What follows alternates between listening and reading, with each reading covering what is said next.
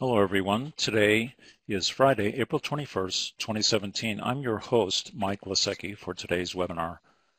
I'm located at the Maricopa Community Colleges here in sunny Phoenix, Arizona. I'd like to welcome you to our topic, Advances in Transmission Electron Microscopy, brought to you jointly by the NACK Network at Penn State University and the NCI Southwest Initiative at Arizona State University, with grateful support from the National Science Foundation. And thank you to all our participants for making time in your schedules to join us today to hear the latest about transmission electron microscopy. And by the way, this webinar will be recorded and you'll automatically receive a link to the recording. Before I introduce our presenter today, please turn your eye to the chat window. That's the upper part of your screen. And in that window, you can put in comments and ask questions of the presenters. We'll have time to address those questions as we run through our presentation today. It's now my pleasure to welcome Professor Tom Sharp from the Leroy Eyring Center for Solid State Science at Arizona State University. Welcome, Tom. Thanks very much for joining us today. Thanks, Mike. It's my pleasure. I thought I would start out by saying a little bit about myself. So I am an electron microscopist. I'm actually a geologist and mineralogist, and I study the detailed structure of minerals and how minerals change in reactions in the deep earth and also during impacts. I am the director of the Leroy Eyring Center for Solid State Science, and so I oversee lots of microscopes. And I'm going to tell you about advances, but I'm going to start at the very beginning and explain how electron microscopy got started and some of the more traditional uses of it, as well as the advanced capabilities. So let's go ahead and start. The first slide just talks about improving microscope resolution. So the optical microscope had reached its limit of resolution about 100 years ago. And that limit is given by the diffraction limit, or Abbe limit, where the point-to-point resolution is related to the wavelength divided by numerical aperture and the aperture angle. So this was the limit of what we could do until the electron microscope was developed. So a way to increase the resolution would be to decrease this value of lambda.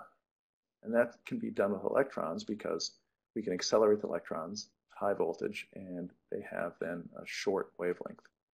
So this was done by Ruska and Knoll in 1931, and this is an image of the first electron microscope.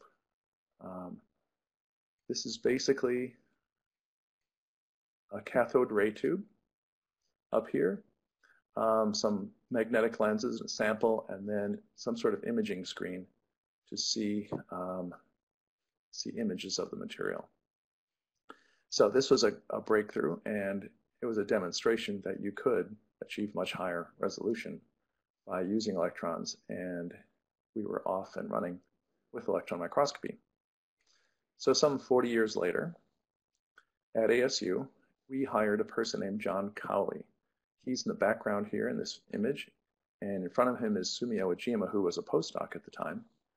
And they're operating a commercial instrument, a Joule 100B. So this arrived in 1974, and this was a great instrument that allowed us to start doing high-resolution TEM imaging at ASU. And John Cowley was an expert in electron diffraction and microscopy, and he really started things going here at ASU. And Sumio Ojima was also, he did amazing things here as a postdoc and has gone on to be a very big name in electron microscopy and material science. This is what a TEM looks like, a more modern TEM looks like. This is not what the latest instruments look like. This is a Joule 2011, I believe. It's very similar. So this is, you can see the microscope column. The electron gun, the source of the electrons is up here.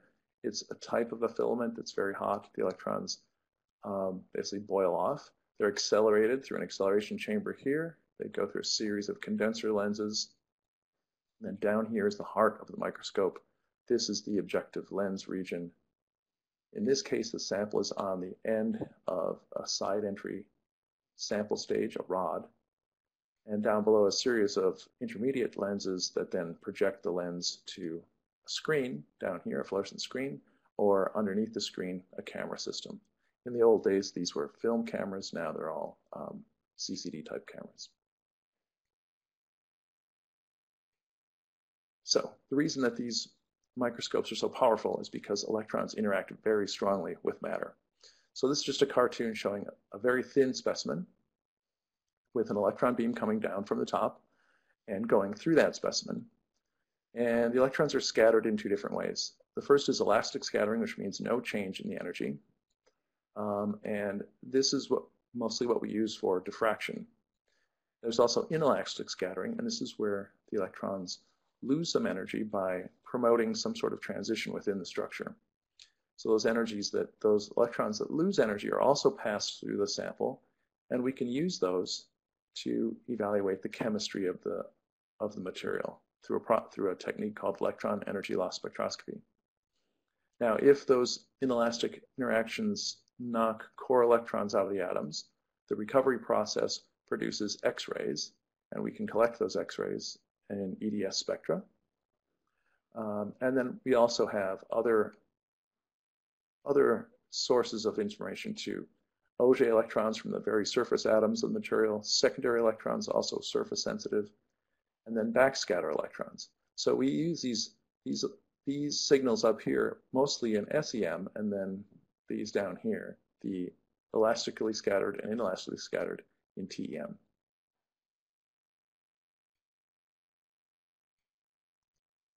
Now, one of the things that I really like to tell students is that TEM is really a diffraction technique, that the two things are absolutely coupled, and you really can't do TEM without dealing with diffraction and thinking about diffraction. So here again is a microscope. And right here in the objective lens area is then illustrated in a cartoon here, showing the objective lens, the object that's being imaged, and the image plane, the back focal plane. So the electrons coming through the object are scattered, and they're scattered from every point within the object. Those scattered rays are then collected in the objective lens, and they're deflected to form an image in the image plane. But the plane where they cross over is right here. This is called the back focal plane, and this is where we get diffraction. So if I make an image of the image plane, it will look like this. These are clay particles, kaolinite. That's what the image of the material looks like. But if I project the back focal plane onto the screen, I get a diffraction pattern. And so in TEM, we go back and forth between diffraction and image with the touch of a button. And we do it all the time. And diffraction is really important because what we see in the image is totally dependent on the diffraction conditions that we've created in the crystal. And we adjust those diffraction conditions by tilting the crystal to various orientations. Okay, so here's an illustration of what's known as diffraction contrast imaging. Again, this is just a simple cartoon, but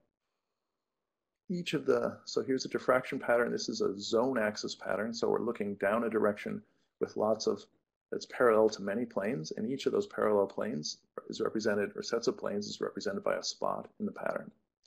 Each spot in the pattern has information about the entire sample in it. Now, if I want to make a bright field image, I will use the center undeflected spot. So in this case, I believe it's that one. But in fact, if we do diffraction contrast imaging, we don't do it with a zone axis pattern. We tilt off the zone so we get something like this. So there's the central spot, and there's a spot that's diffracting strongly. It's in the Bragg condition. So we'll tilt off, and then I'll use an aperture. So if I want to make a bright field image, I'll put a small aperture over that central spot, the unscattered spot. If I want to make a dark field image, I'll use a scattered spot, and I can pick whatever spot that I want to, and the diffraction conditions that I set up then determine what I see in my bright field and dark field images. So this is an example of some work that I did some time ago on the mineral olivine, looking at dislocations. This is kind of an old technique, but it's a very important technique for imaging defects. So in the upper image is taken with a diffraction condition that's illustrated right here, and you'll see these in these images. Right there it says G equals 400. That's the diffraction vector used, and that's the orientation of the diffraction vector used. So in that image, we're seeing dislocations that have the Burgers vector 100, and you can see complex arrangement of dislocations. Down below, I'm using the same diffraction conditions. In this case, the vector is a different orientation, and it's illustrated down here. But these are other dislocations with the Burgers vector 100. But this is a great way to image defects, and the contrast that you see is very much dependent on the exact diffraction conditions that you set up in creating the image. So this is diffraction contrast imaging. High resolution TEM is also known as phase contrast imaging. This is a little bit different, and in this case, we take the image down the zone axis of the crystal. So again, here is a diffraction pattern. In this case, this is for olivine again. And looking directly down the zone, you have lots of spots that are excited. And what we do is we use many of those spots and recombine them in the image to form a high resolution image. So we don't generally use the entire pattern. We usually use a large objective aperture to limit the highest frequency features. So we'll put an aperture like this. And then the image we get is produced by the phase differences of all these reflections that we include in the image. So that's why it's called phase contrast. And it's an image of the electron wave that's exiting the sample. Because the diffraction is dynamic and there's lots of interactions and lots of diffraction back and forth between all the spots, the images themselves are complex functions of sample thickness and focus. But this is how we get those high resolution images. So I'm just going to show you a couple of examples. These are some images I took a couple of months ago. And this is the mineral zircon. And I'm interested in the structure of the twin boundary. And the twin boundary, twins are formed by shock in zircon. So this is a very old mineral that was impacted in a meteor impact event. But this is the twin boundary right here, this lighter region. The sample's been thinned and the boundary thinned out more than the rest of it. That's why it's light. And then down below is the diffraction pattern. This is the 111 zone axis used for taking this image. Now I'm going to zoom in. This is the same thing, and now you can see that you can see the lattice structure. So this pattern of spots is the intensity distribution within the lattice. And I didn't outline what the unit cell is, but this is subunit cell detail. And in this case, what you're seeing is local regions of damage from the fission of uranium in the sample. And so I was interested in how that works in these materials. But this is an example of what the kind of image you get if you include the entire zone axis pattern. You get this pattern of lattice images or lattice fringes in the high resolution image.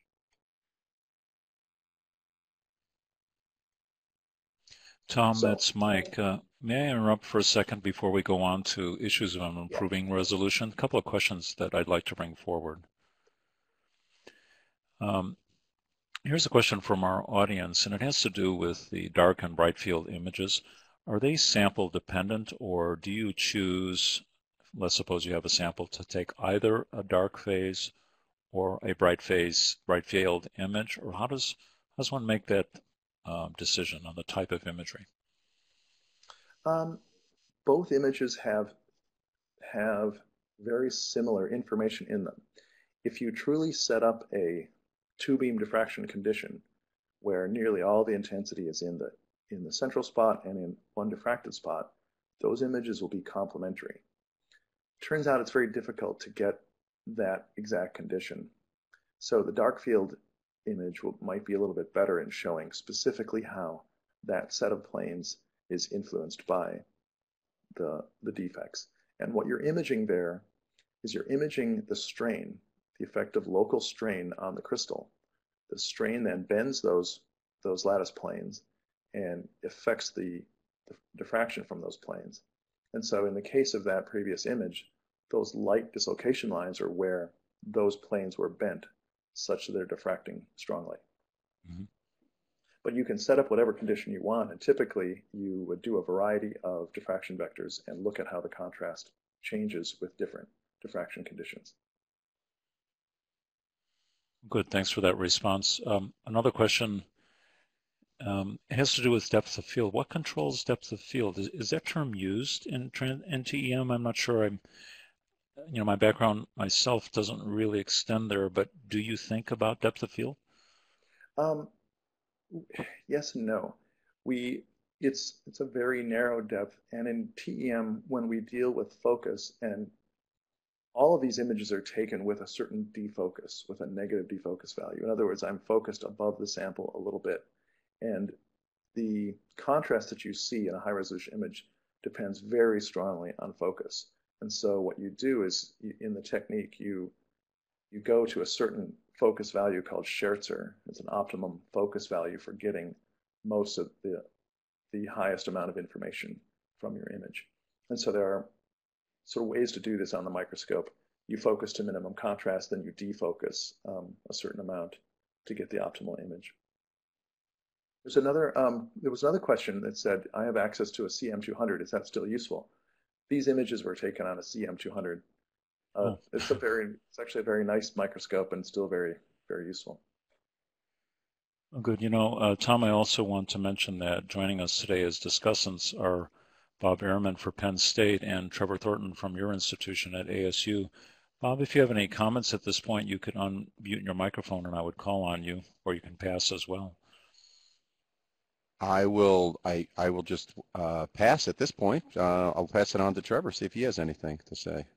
Good. Thank you. Thank you, Bob. Trevor, any comments before we go ahead? Well, no, I want to continue. I'm learning a lot today. Thanks, Tom. Me too. Good. Okay, thanks for that interruption there, Tom. Go ahead and take us forward and talk about improving resolution. Yeah, feel free to advocate for our listeners because I'm not paying as much attention to the chat as I am to my slides. So thanks. And that's correct. So thank you. So if we want to improve resolution more, we have one other option, or we have a couple of options. So here's the point-to-point resolution for high-resolution TEM, and this is Scherzer resolution, and it's mostly dependent on the wavelength to the 3/4 power and the spherical aberration to the 1/4 power. So an easy thing that we can do is to increase the accelerating voltage and decrease the wavelength, and that's what's illustrated here. Getting up into the very highest resolution in this range is from using very high voltage instruments. For example, this is a 1.2 megavolt instrument in Stuttgart. So these really high voltage instruments, this was the solution for a while. Here's one built by Hitachi. And there are several problems with this. The first is that this microscope is giant. This thing is 2 stories high, so you need an amazing building and laboratory space to hold it. They're very expensive. And then the problem is this. Although it gives you high spatial resolution, so here's an image from one of these microscopes, and you can resolve lattice fringes as small as half an angstrom. So these can get you past that sort of angstrom limit that had plagued microscopy. But if you look at the image, it's not a very nice image. It's the structure is not very clear. And it turns out that most of the papers published using these microscopes have the word beam damage in their title because the materials don't stand up to these voltages very well. So yes, you get high resolution, but you damage your material, and so it's not the best way to go. The other way to approach this is to go after the spherical aberration coefficient. Okay, so this can be done by an aberration corrector. So the modern microscopes have aberration correction, and this last part of the graph illustrates the effect of aberration correction. And I'll explain that in the next slide. But if we can get rid of or reduce that spherical aberration coefficient, we then increase our resolution. Here's what spherical aberration is schematically. So all lenses have spherical aberration, and what it does is it produces it doesn't allow the lens to focus to one spot. So for example, if I try to make a very finely focused spot, this is as fine as I can get it, this thing called the circle of least confusion. And that's because not all these rays will be focused down to the same position. That leads to what's known as the transverse spherical aberration. And similarly, the focal length or the focal position varies from here to here, producing this longitudinal spherical aberration. So it affects both focus of an image and creation of a small spot. And so we use aberration correction to address both of these issues. This is an illustration from the first aberration corrector that was produced. This was invented by Max Heider. He wrote, this came out in 1998, first in Nature and then in Ultramicroscopy. And this is a device that's in the microscope. It's a series of hexapole and other lenses that allow you to correct for these aberrations, for higher order aberrations, including the spherical aberration.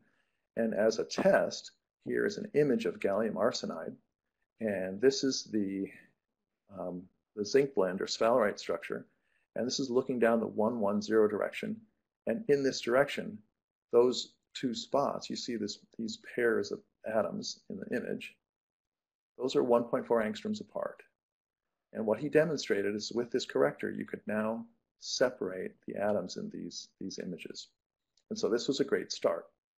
Since then, aberration correction has been developed and applied to lots of microscopes. Here's what it does in a scanning TEM. It allows you to make a very finely focused spot that's finer and brighter than what you could do without it. So here on the left, this is and you can see it down here actually in profile. This is what the spot would look like from a field emission instrument, so the best, finest spot we could do at 100 kilovolts without aberration correction. And here's what it looks like with aberration correction. Much, much finer and brighter. And this allows you to get much higher resolution in scanning microscopes like scanning TEMs or even SEMs if you had aberration correction there. So we have invested in aberration corrected microscopy here at ASU. And actually back in 2010, we were awarded funding from National Science Foundation to get a couple of aberration corrected instruments. We needed a special building to put them in because the current laboratory spaces weren't good enough for these microscopes. So we actually built an annex to an existing building. And this building is called the Southwest Center for Aberration Corrected Electron Microscopy. And so here we have this very special building, and it's got 4 bays for advanced microscopes.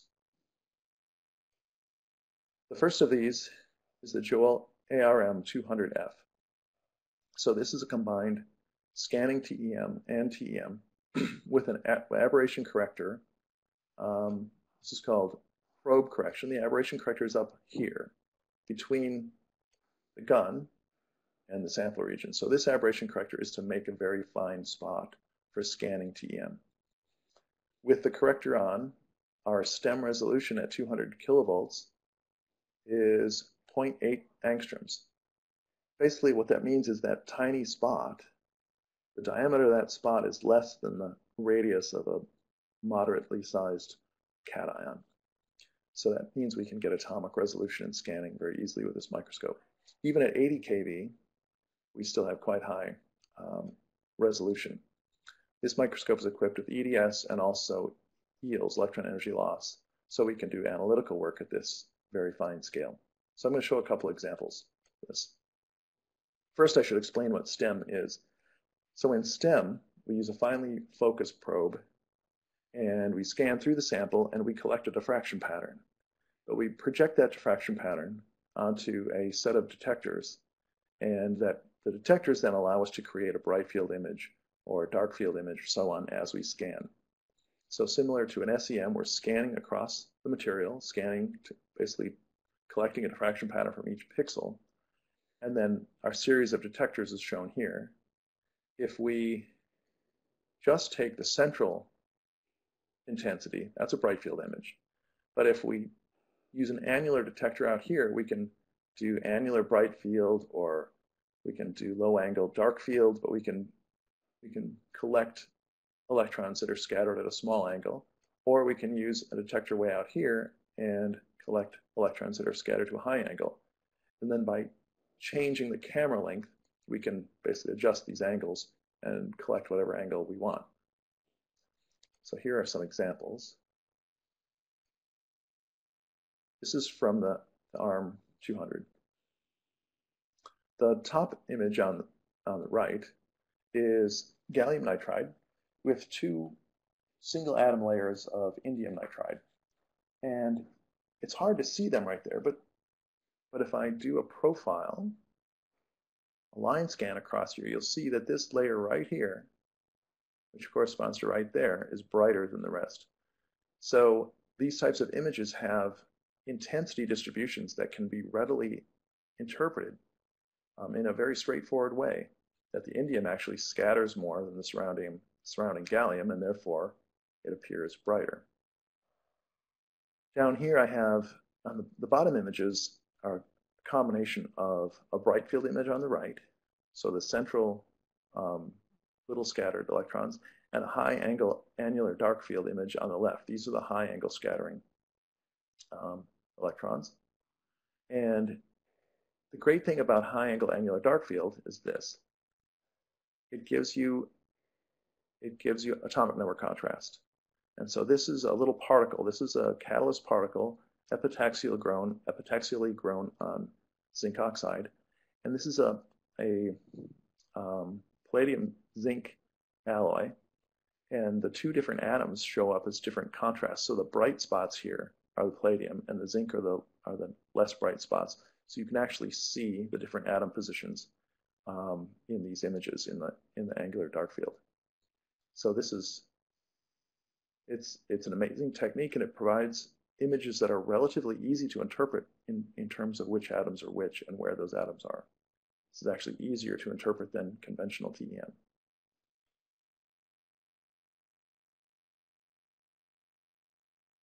So there's a question, do the Earth vibrations affect the TEM? I got to address that. Earth vibrations would if there were an earthquake or something. The vibrations that affect it most are the vibrations from people around us, whether, if you were on a street and a bus or truck were driving by, you might pick it up. Or if there are a lot of people around, you would pick up those acoustic vibrations. The laboratory where these microscopes are is extremely quiet. It has about a 4-foot thick concrete slab for the foundation, and it's isolated from the other buildings, and it's very, very quiet and very free of vibrations. All right, so here is an example of imaging an interface. This is between two perovskite structures, lanthanum manganate and strontium titanate. And right down the center, you can see where that interface is. It's running right through here. And this is a high angle annular dark field image, and so you can see columns of atoms. What's interesting here is we're going to use EEL spectral, electron energy loss spectroscopy, combined with STEM imaging to make a chemical map at this scale. So here's a chemical map of a portion of that image with the interface between. And what you see is the positions. This is the dark field image here. This is the map for titanium. So those are the positions of the titanium atoms. Those are the positions of the strontium atoms, the lanthanum atoms, and the manganese atoms. And if we put all this data together into a spectral image, we have this, an image that shows where all the different cation columns are. So we can see where these metal atoms are in the structure, and we can look at the details of the interface. And you can see the interface is not completely sharp. There is a bit of disorder in that interface. But it illustrates that you can do chemical mapping and and analysis at the atomic scale. This is something that's really important for looking at defect segregation or impurity segregation to grain boundaries and defects and that sort of thing.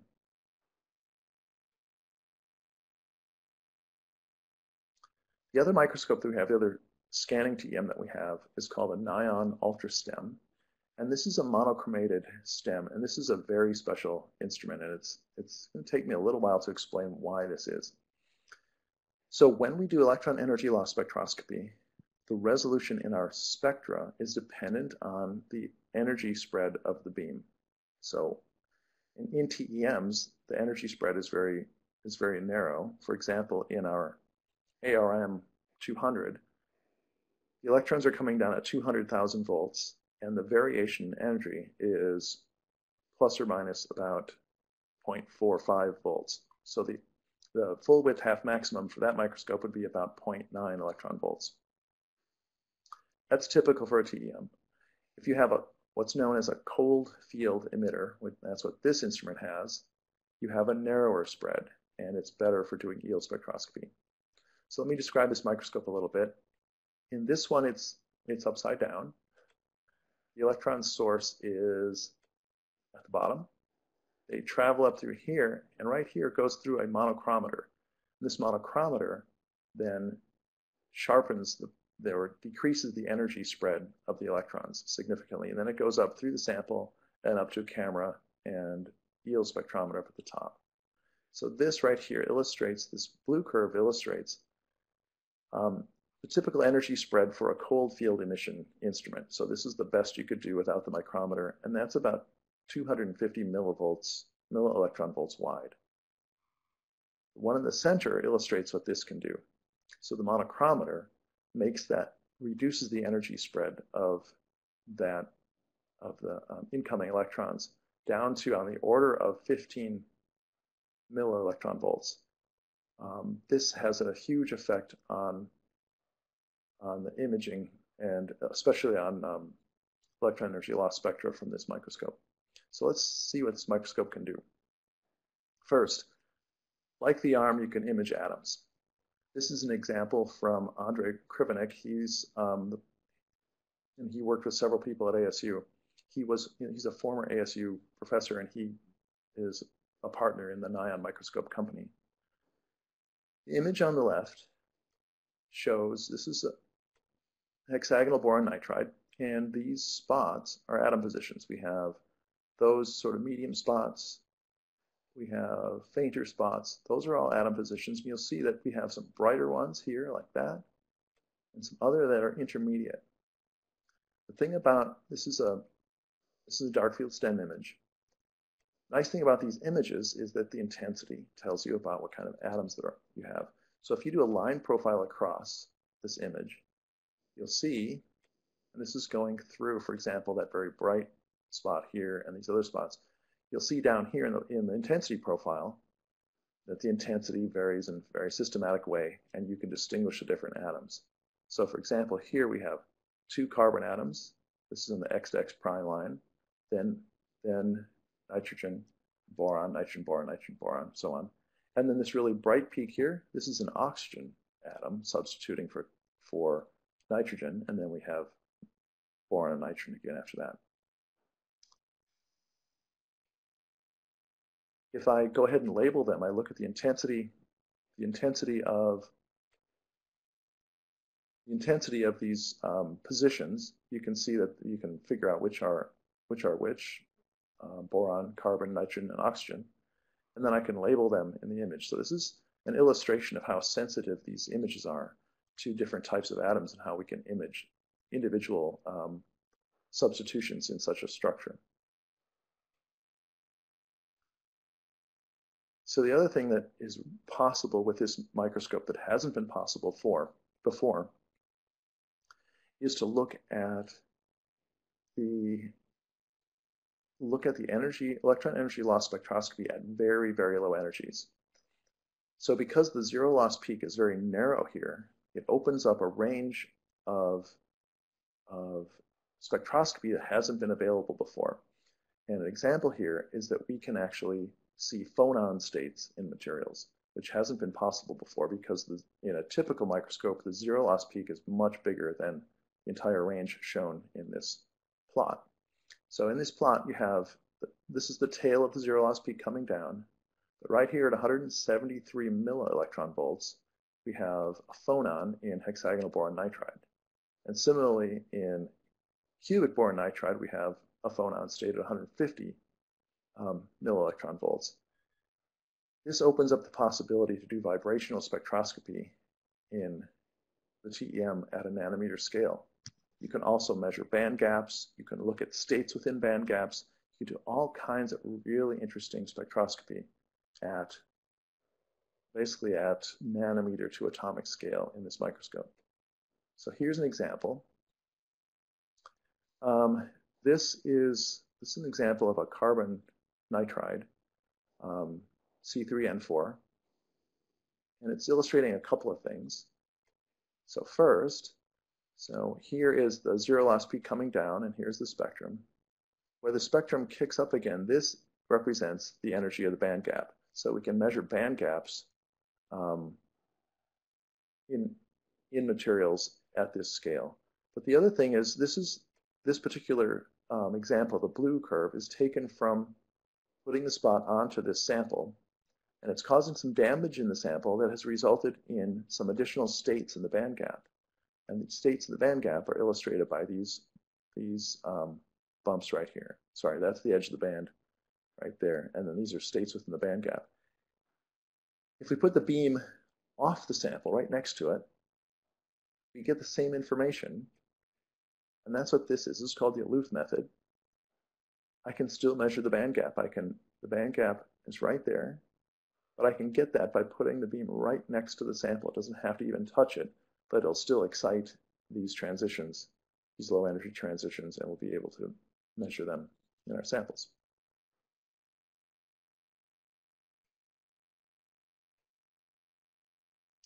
So I'm going to move on to another instrument that we have, and this one is also a very special one. This is the FEI Titan ETEM, Environmental TEM. This microscope is different for a couple of reasons. The main thing is that it is also aberration corrected, but now the corrector is below the sample. This is image correction. So instead of making the finest spot possible, we're taking the effect of the spherical aberration and its effect on focus, we're taking that out of the image. And this gives us very high resolution in high resolution TEM. So for example, well, I'll tell you a bit about the microscope. This is a 300 kV microscope. We run it at 80, 200, and 300 kV.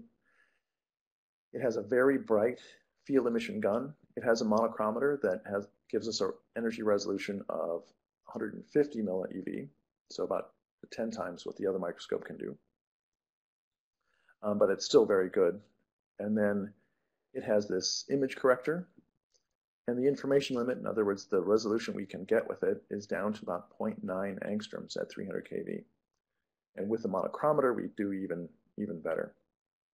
It also has EDX and yields for analytical work. Excuse me, here's an image, atomic resolution image, using a negative spherical aberration coefficient. You can adjust it how you want with the corrector. And you can see atom positions for aluminum, oxygen, and so on. I'm going to go on to the next example, though. Here is an example of low voltage imaging. So Sherry Chang, she's a research professor here who works with this microscope. She's very interested in nanodiamonds and these nanodiamonds are formed by detonation. And nanodiamonds are very difficult to do in TEM because they're quite beam sensitive, and they transition into a graphite type structure while you look at them. So she's been imaging them at 80 kilovolts with the monochromator on, and you can see very nice atomic resolution images. Here's the lower mag. But atomic resolution images of these nanodiamonds. And what happens around the surface is they are surrounded by a graphite type layer, like a one layer of graphene. She's been able to do the imaging here and show that this is not This is not from beam damage, but this is the surface state on these materials, or the surface structure. One of the most interesting things we can do with this microscope, though, is the in situ work.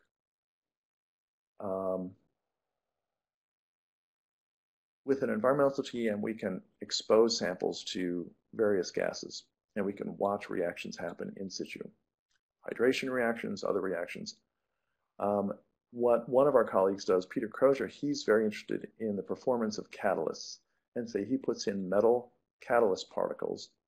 He runs reactive gases over them, measures how well the catalyst is working at high temperature using electron energy loss spectroscopy, so he can see how well they're functioning, while he images the particles at atomic resolution.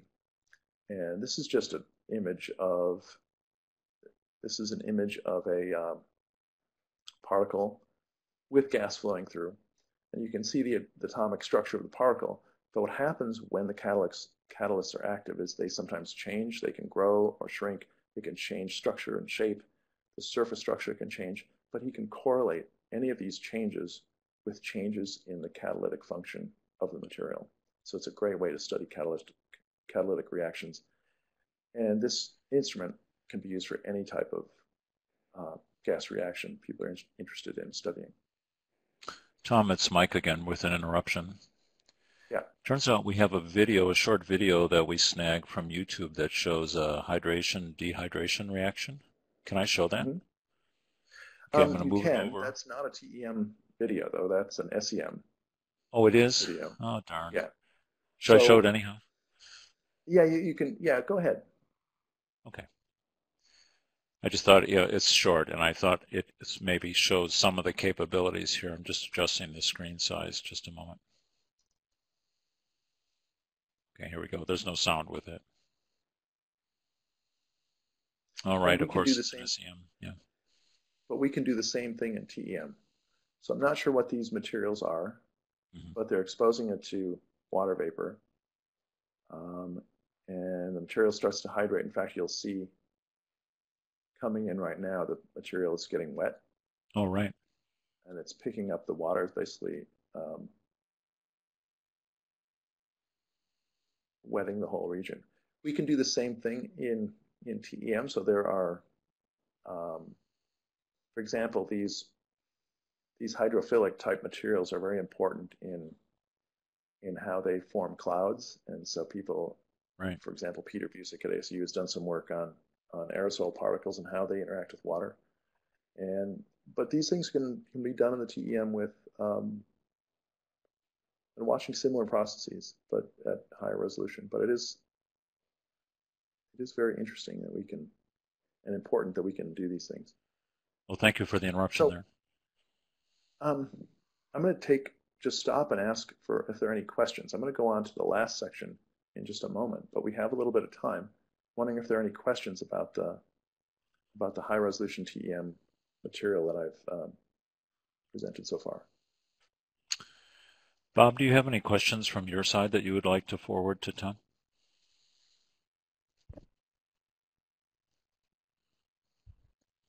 Sorry, I do not have any here. I'm wondering if Trevor might. Okay, Trevor, how about you? Well, Tom, there have been some questions about the building. You addressed those, Trevor. No. So. Okay, very good. I can add a couple more things about the building because the building is really important. One of the things that plagues electron microscopes around the world are stray electromagnetic fields. So, for example, if you try to set up a microscopy lab in an old European city and the tram is running by, you have to magnetically shield the room because every time the tram goes by, the field created will totally mess up your imaging. And there are a whole lot of labs that have to do that. At ASU, we've isolated things that really isolated that building well, so we don't have to deal with that. When we put in the light rail in Tempe, the initial plan was to run it through campus, right next to campus. And our physics department realized what that would do to the research potential of the campus, and they fought hard to move it farther east. So everyone has to walk now a quarter mile from the tram stop to get on campus, and so that we're able to continue to do microscopy and other measurements on campus that we would be hard pressed to do with the train running through. Yeah, that's a nice example of everybody working together for the best outcome. So yeah, I remember it being built. Very impressive. Thanks, Tom. The other thing about that building, which is interesting too, there's metal in the walls and in the floor and the concrete, and all of that metal is isolated. There's no way that you can run a current through the walls. In many buildings, the electricians will just ground to the walls and the floor, wherever. And there's current running through the building that interferes with these microscopes, and we basically eliminated any ground loops in the building, so there wouldn't be that interference either. Okay, I'm going to move on. There's one other question that came in, and it had to do with, do you have any comments on low voltage TEM, plus and minuses, or when you might use it? Oh, that's a great question. So the low voltage capabilities are relatively new, that we can now go to these voltages and get reasonable results. And the scanning TEM works really well at low voltage. So for example, with our neon, we often or commonly run it at 60 keV, and we'll go down to 40 keV and still get atomic resolution. So the resolution in those scanning images is not as strongly dependent on the wavelength as it is for the high resolution TEM images. So we use low voltage for certain materials that are beam damaged by what's known as knock-on damage.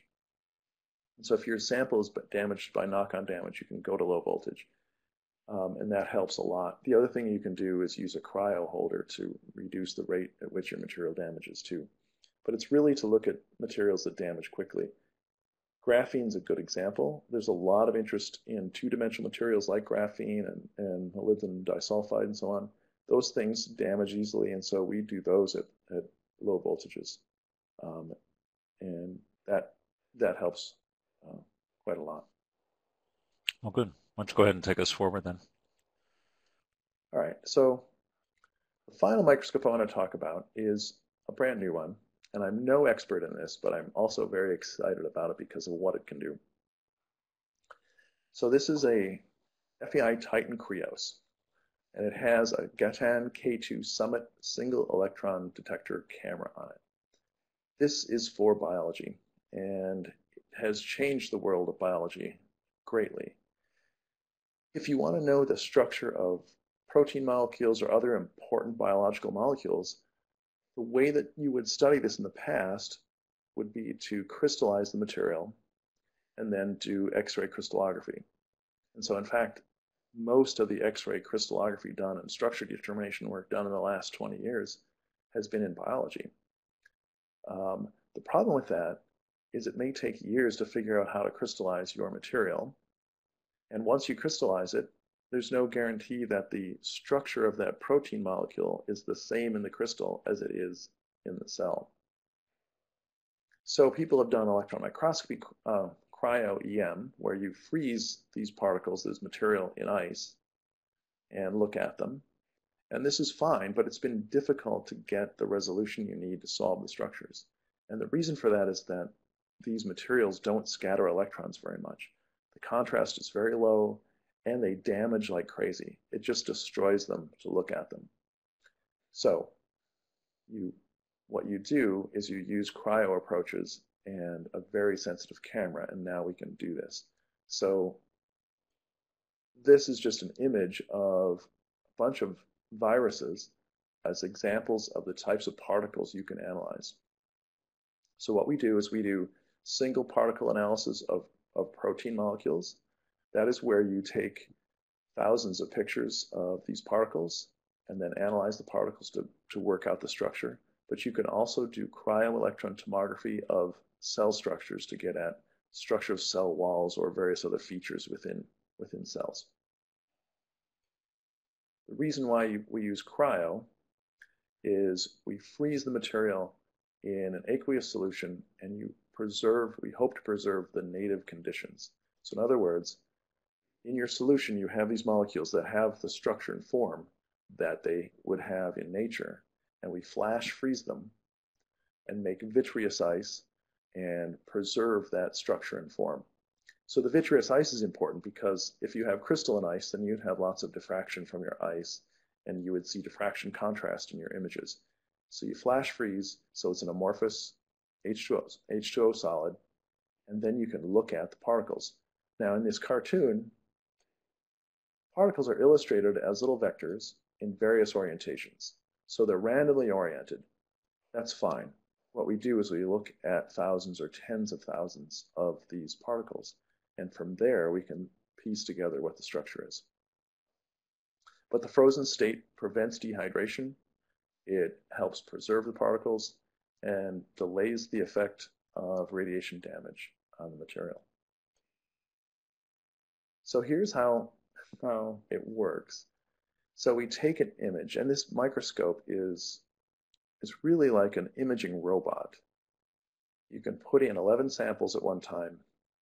You need to do some screening first so you know that you have good material. But you set this thing running and it'll image, like I said, thousands or tens of thousands of particles. Once you have these particle images, you work with software to register those particles. So for example, if this vector represents one of the an image of a particle, we can then compare it to other images and translate and rotate those images until we get registration and create a set of images of the same orientation of the particle. From there, we can average and get a better structure image from that orientation. If we have many, many orientations of particles, we can now start considering how they are related by the other rotations and basically create a tomographic model of the structure. And so in the end, and this is hard to see here, but in the end you come up with some model for this particle that has the atom positions in it with a resolution of 2 to 3 angstroms. This has revolutionized biology because you no longer have to figure out how to crystallize the material. The particles are in their more native state, and you can do things that have not been done before. And so this type of microscopy is catching on very quickly across the country, and there's a very strong demand for it right now. So we're very excited to be involved in it. That is where I'm going to stop. We have a couple. We do have some questions, Tom. Does it take a long time to acquire those images, those cryo images? No, well, I should say something about the camera. So these detectors, known as single electron detectors, are a technology where you can run them in a mode that can count every electron that hits them. And what you do then is you use very low electron doses on the order of 2 electrons per square angstrom per second, that sort of thing. But you can collect that information and you can average it, and you can get the images that you need without damaging the material. So it's really a way of getting around the damage problem. And these cameras are very, very fast, so they take lots and lots of frames per second. And then you can take out the motion and you can remove the damage. So when you first start imaging this material, there'll be a fair amount of motion as the ice and material flexes in the beam, but you can eliminate the motion part, and then you can basically remove the motion between frames and analyze the material. There's a question about magnetic materials. Right. Okay, so magnetic materials are a problem because they will deflect the electrons, and they can be a problem. But there is a way of looking at them that's very powerful. It's called electron holography. In electron holography, and I didn't put a slide in for it because I'm no expert in it, but in electron holography, we use a biprism to split the beam, and we look at these materials, and from this holographic image, we can extract amplitude and phase and use this information to map out magnetic domains in magnetic materials or electrostatic domains in materials. And it's a great way to get at some details of both electronic and magnetic properties. In that case, what we do is we turn off the objective lens, the objective lens is a very strong magnetic field on the sample, so it would obviously change the sample. So in that technique, you turn the objective lens off, you load your sample, and you use the corrector as the image forming lens.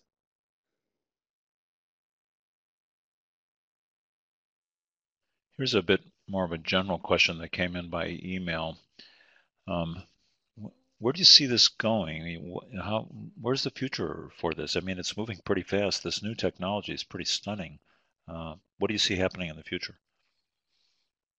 So I think that the high resolution TEM will have a very big effect on two-dimensional materials and electronics and so on that have very small amounts of single atom layers and so on, allowing us to look at smaller and smaller structures. So I think it'll have a big effect there. Also, the cryo-EM is going to not only change our understanding of biology, it's going to change the way we do medicine. This technology will be used in fighting disease and evaluating what's really happening in biochemistry. And so I think there's some amazing advances that will be coming soon because of this new technology. And a lot of it has to do with advances in detector technology and so on. But does really the significant cost of the cryo, do you think that becomes a barrier, or is that barrier going to come down too?